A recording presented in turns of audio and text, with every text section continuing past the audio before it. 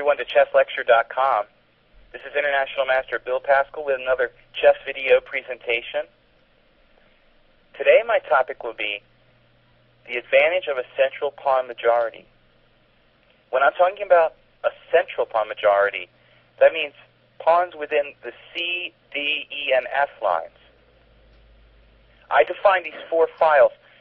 The central, D and E, the true pure center, but also the C and F, I would count as central files, and pawns on those files would be central pawns. So these four can count as central pawns. The more pawns you have inside those four lines, the more powerful your central majority. I mean, you're probably going to have a majority if you have all four pawns there, or more than four pawns, possibly if you have doubled pawns. We're going to look at a game where this actually is a very important factor. Queen-pawn game D4, the first move, played by Mark Taimanov, very famous Soviet grandmaster, one of the challengers of Bobby Fischer before his reign as world champion, one of the strongest players in the world for many, many years.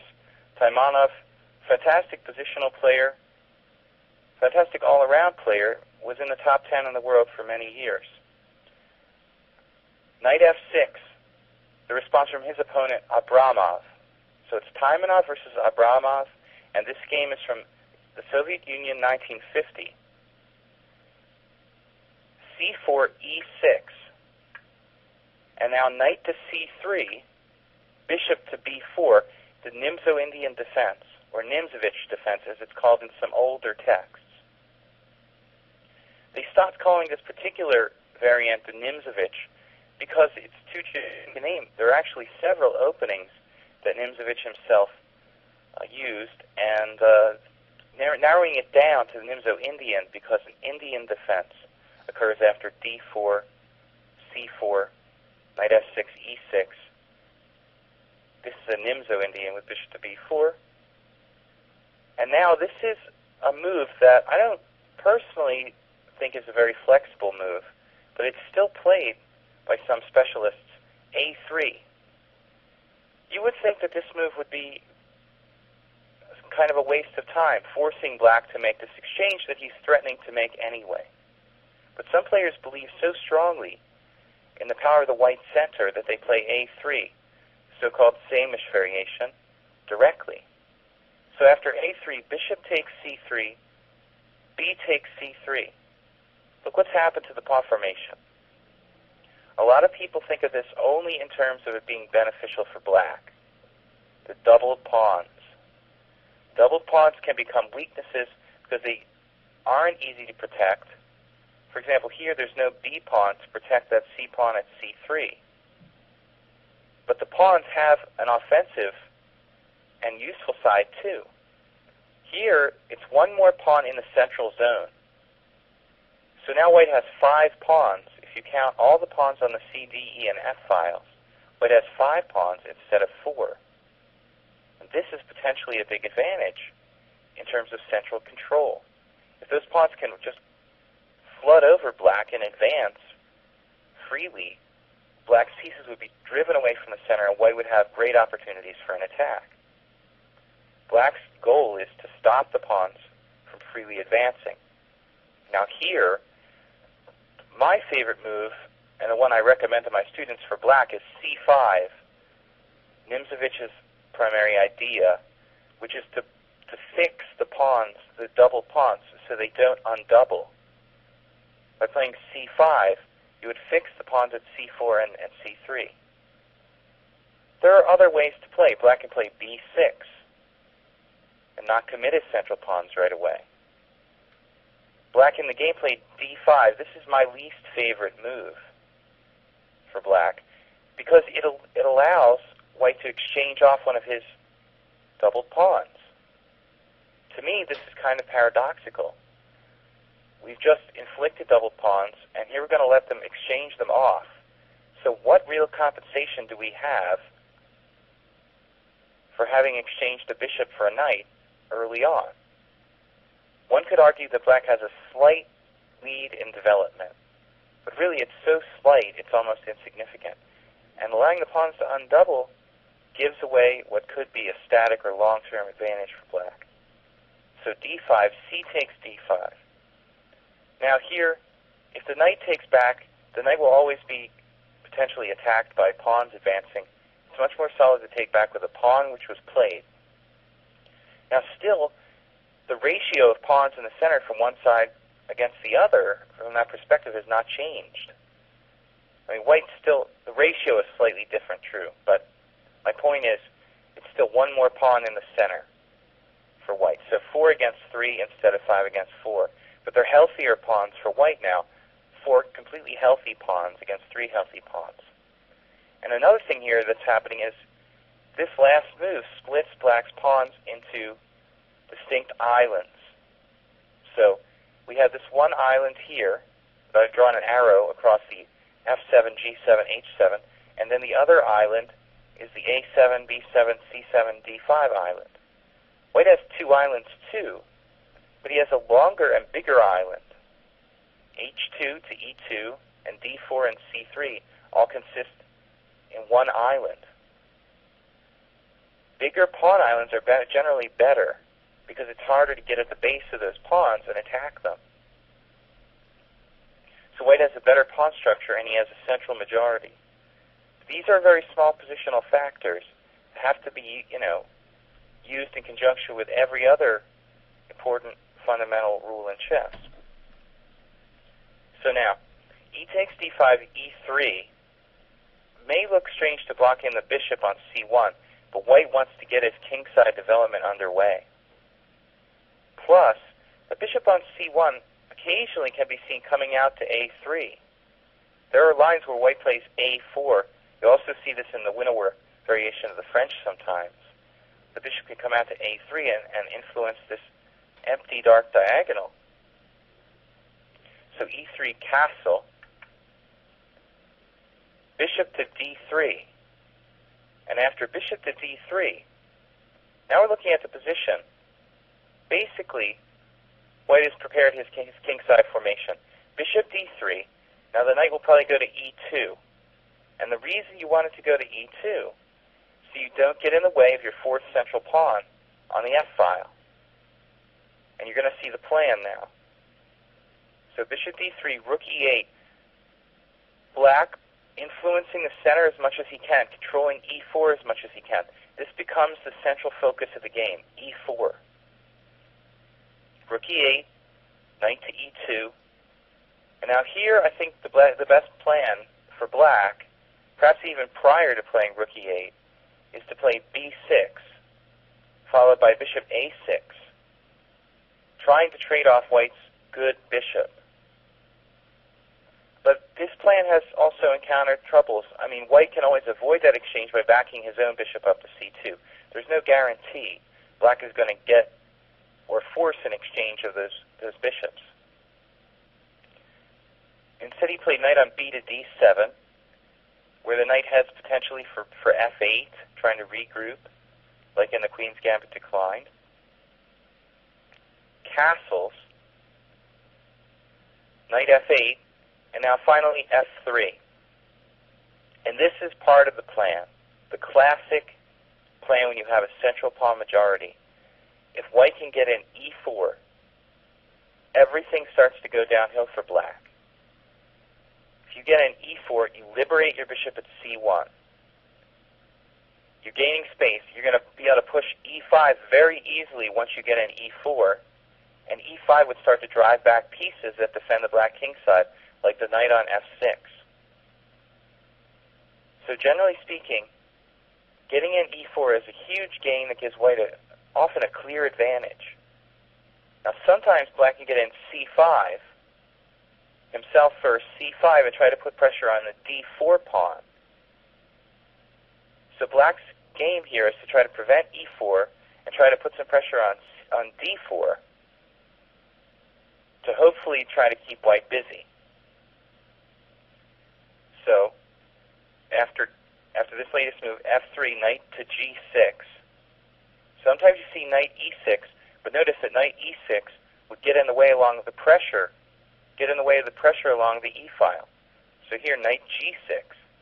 The knight doesn't really do a whole lot there. I can't say I'm a big fan of this plan that black has used. I think he should have been playing b6 and c5 on the queen side a long time ago. Knight g6, the piece just sort of sits there. Now, interesting ways White has to prepare this advanced e4. Of course, knight g3 is going to be an interesting and integral part. Sometimes rook e1. Sometimes knight g3, rook on f to e1, rook a2, and the rook swings over to e2, doubling on the file there. There's one more move now that's interesting. Queen e2, heading very likely to f2, where it will threaten pressure down the f file in some lines, allowing White to tactically play e4. Because the knight on f6 might not be able to jump to capture at some moment on e4 if the white queen goes to f2. Well, this is like what happens. Queen e1, c5. Now that's looking like a pawn sacrifice, but really, to take on c5 would totally change the character of the game. Black would easily win the pawn back with his queen or with his knight, and White would have given up his strong pawn at d4. I don't think that's really worth it. So after c5, queen f2, White continues the plan. Now black could, at some point, exchange pawns on d4. However, that leaves him with an isolated pawn at d5. So this strategic queen-pawn game, this Nimzo-Indian, is really all about positional play so far. Pawn structure. Queen f2, and now queen c7 from black. And now the next thing I want to mention about playing for e4 with White is that it has to be careful, very carefully prepared. Because when you play e4, not only do you have to contend with threats against d4, possible pawn exchange there, possible pawn exchange at e4, and recapture by the pawn on f3. And when you do that, now you're not going to have control over g4 anymore. So notice what black's tricky move does. Queen c7 defends f7 against those potential attacks down the f file I was talking about. It also sets up sneaky little threats against h2 based on the move knight to g4.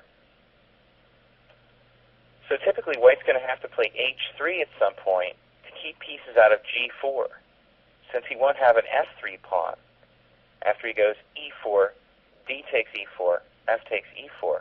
White needs to reinforce g4. This all happens, but White prepares it very slowly and carefully. Bishop d2, nice patient move, connecting the rooks, and making sure that there's no weak points in his position.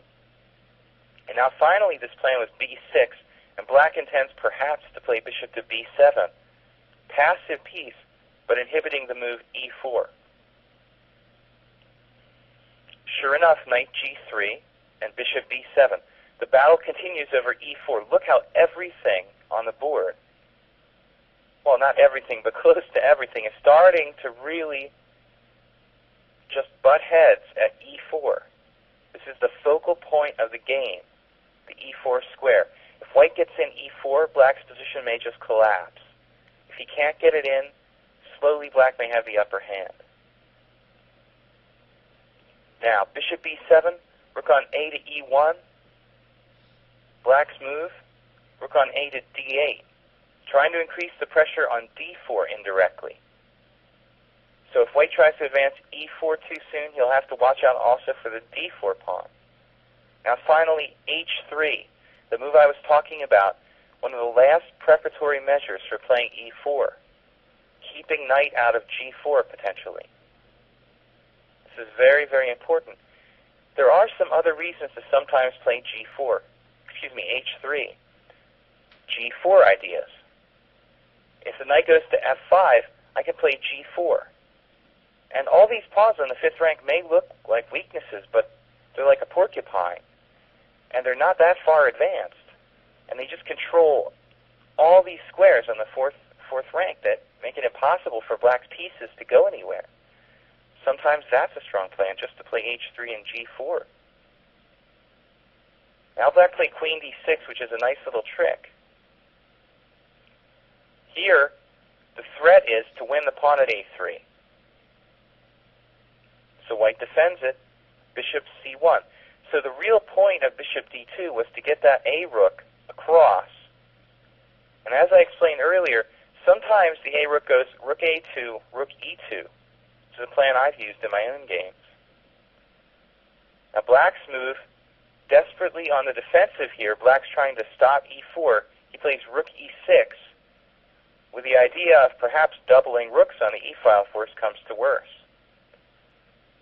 White plays rook e2 anyway, preparing to do that doubling himself on the e-file.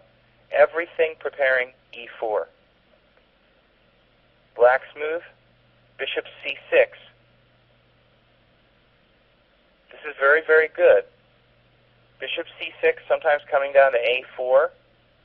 He also wants to rule out later maybe bishop b5 by white. If black rooks go to e8, he might not want to be annoyed by a move like bishop b5. So bishop c6 seems reasonable. Rook on f to e1 from Taimanov. And now black has to admit he doesn't have a plan. He played bishop a8.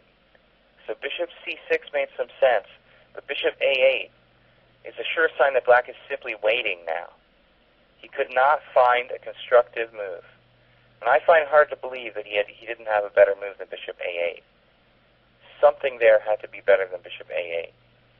But I do want to just appreciate something that black has done on a positive note. He hasn't played, although it might be tempting for a beginner, he has never played c4. Do not do that. If you play c4, you relax the pressure against d4, which is one of your main advantages in the position. This discourages e4, is the fact you'll have pressure on d4 when white goes e4. If you play c4 for black, relaxing the pressure on d4, you only make it easy for white to play e4 later on. So black has really done a good job holding back and not playing c4. Now white plays knight f5, a move not directly fighting for e4, in fact lessening his control over e4. But it's a really tremendous square for the knight, and now white can consider a kingside attack beginning with g4. I think this would be a very real plan. Black drops back with queen c7, taking the pressure off of a3, but renewing pressure against c3. So bishop d2, completely logical response. And now finally black doubles on the e-file because d4 is just super protected by pawns, by the queen on f2, the knight on f5. There's no more sense in trying to put pressure on d4 for black. Now it's all or nothing trying to stop e4 directly. White goes back with knight to g3. Looks like a waiting move. Black himself could have repeated position here with rook back to d8. I might have done that just to be practical. Instead he played queen to d6, another way of pressuring d4. Now white strikes upon another strategy, and this is something you should do in closed games. Positionally rich and closed games, take your time, experiment with different maneuvers, that don't change the position drastically until you find something really good. There's nothing wrong with that. Here, Taimanov is experimenting. He tried the knight on f5, now he's going to play another plan, bishop f5. Bishop on f5, driving the rook back. Bishop f5, rook on 6 to e7. And now look what happens. e4. Now we've got to count the pieces. How many pieces does white have defending e4? Let's see, pawn on f3, bishop on f5, 2 rooks, and a knight. That's 1, 2, 3, 4, 5. How many attackers does black have against e4? Pawn on d5, knight on f6, 2 rooks, and a bishop on a8. It's even. d4 is protected as well. White has enforced the move e4. So perhaps there was nothing black could do. e4 comes with incredible force. White has prepared everything. Everything's protected, the central pawns. One little drawback is that white's pawn at a3 wasn't protected, and this was what black was banking on, basically. He figured white was going to have to repeat moves, put the bishop back on c1. White struck immediately, sacrificing the pawn at a3 to break through in the center with the central pawn majority. And I think that he has all the compensation in the world after this. D takes e4. Of course, black exchanges. He doesn't want his bishop to be hemmed in on a8. So D takes e4, F takes e4, C takes d4, attacking a3. C takes d4. Those are hanging pawns, but very dangerous ones. Now, queen takes a3, black takes the pawn, probably expecting something like e5. The only thing is, after e5, it gives black a good square for his pieces at d5. White had something else in mind. Bishop g5. Bishop g5, it's all about the kingside attack now. Bishop g5 threatening to play bishop takes f6, and then knight coming into h5, with a killer knight that almost can't be stopped from landing on f6. Well, this is pretty much how the game goes, and there's not a whole lot black can do about the damage to his pawn structure. He forces the exchange rather than allow e5 now. He plays h6, bishop takes f6, g takes f6, and knight h5 with a massive attack on the black king. Very strong attack. There's only one potential way to defend f6, which would be going back with queen d6. But this move could be dangerous as well, because we're taking on g6 and then taking on f6. And that would win the exchange. So the safest thing for black to do, since he can't protect f6, is to move either his king or his rook, so as not to lose the exchange. He played, in this position, after knight h5, rook d8. So when he loses f6, it won't be with the loss of the exchange. Knight takes f6 check. Materials equal. White is left with two super strong pawns. Central pawns in the middle game are more important than wing pawns. Those wing pawns are going to take a million moves before they're a threat to come down the board and queen. But the central pawns take squares away from pieces in the vital part of the board. So in the middle game, the central pawns are stronger.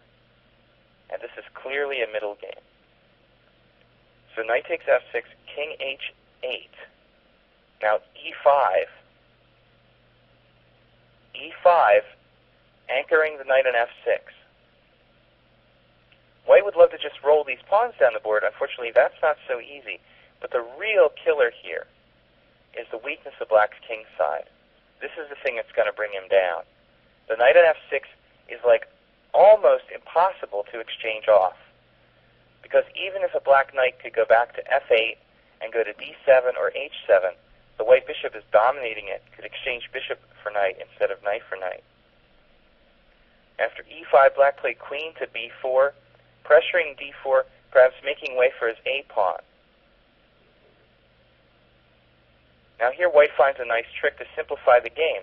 Bishop e4, indirectly defending d4 by attacking the bishop on a8. And also, I think prudently exchanging black's most powerful attacking piece, the bishop on a8. Black's pawn structure is very, very bad, and his kingside is in grave danger. If white could just so simply attack h6 somehow, it would be basically game over. And he's right on the edge of being able to do that. All he had to do was defend d4 first, and this is an integral part of that. Bishop takes e4, rook takes e4. Now d4 is defended. White is threatening simply to play queen e3, followed by knight g4, and black will have no way to defend h6. So black has to take some kind of measure against that. He plays rook c7, which gives him the f8 square for his queen. But I don't think this is really a good way to defend h6. At this point, I would think white could start immediately going for the h6 pawn. Instead, he uses a different plan. h4 to drive that knight away.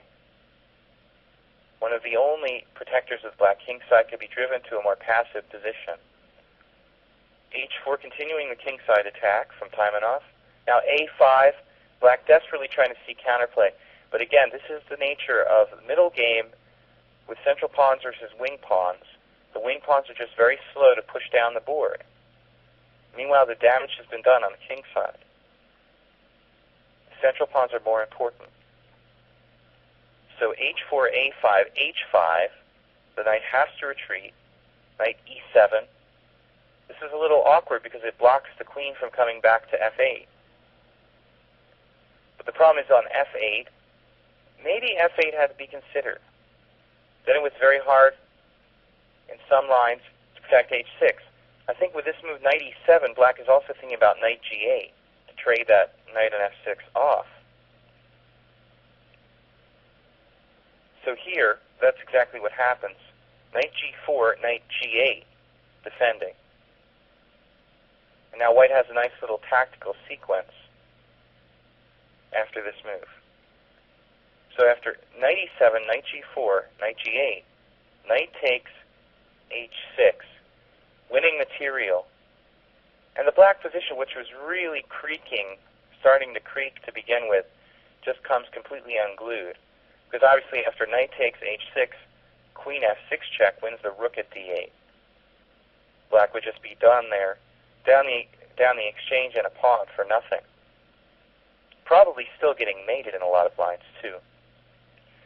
So you see the wrap-up of the game now. It's a pawn, but it's all the black's kingside protection gone as well. So it's just a matter of time till things just get worse. Queen e7 from black defending. Now queen f4, protecting the knight on h6 and threatening to take on g8 and invade on h6 with his queen. Queen e6, defending h6 himself. And now white makes an interesting decision. In an attacking position, keeping the pieces on. Knight f5. I like this move. I like this a lot. Potentially coming to d6, which would be a great interference. Black follows that knight with knight e7. White exchanges off. Knight takes e7. Rook takes e7. Rook on 1 to e3. Taimanov going for a further attack now on the g file, perhaps. King h7. Rook g3 with very real threats now on the g file. Rook on e to e8, preparing to go to perhaps g8, defending along the g line. Now queen f3. White prepares to double rooks. Position is winning. White has to do it in a timely manner, though, because black's outside pawn could become dangerous if he was to waste too much time here. So after queen f3 threatening both rook f4 and rook g4, black gets desperate. Plays f5. White plays rook f4, pressuring f5, obviously. And now, there's not a lot to really be done. f5 cannot be protected for long because rook g5 is another threat. Also, note that rook g6 is dangerous as well. Black is lost here. Rook f4, rook g8, rook takes g8, king takes g8, rook takes f5, and this should be a decisive kingside attack here. Now, rook takes d4 was played, but still, no protection, no pawn protection for the black king. And I think that's going to be the end. Rook takes d4, rook to f6, and now black's very close to a mating net. Very, very close to a mating net. So he has to be careful where he goes. If he takes on e5, I think it's made in just two or three moves. So he plays queen e8, protecting against the threat of rook f8 check. Now queen g3 check, forcing the king into the corner. King h7, queen to g5, threatening both rook h6, mate,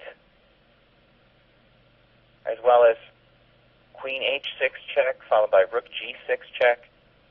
Tremendous threats that cannot be defended against. And Abramov resigned in this position. This, listeners, was the ultimate textbook example of exploiting a central pawn majority. Everything steadily prepared, all the loose ends tied up, with the exception of the pawn on a3, which was a very valid pawn sacrifice for Mark Taimanov. This is an illustrative game in the best sense of the advantages of the central pawn majority. Thanks, everyone. This is International Master Bill Paschall signing off from this chesslecture.com video chess presentation.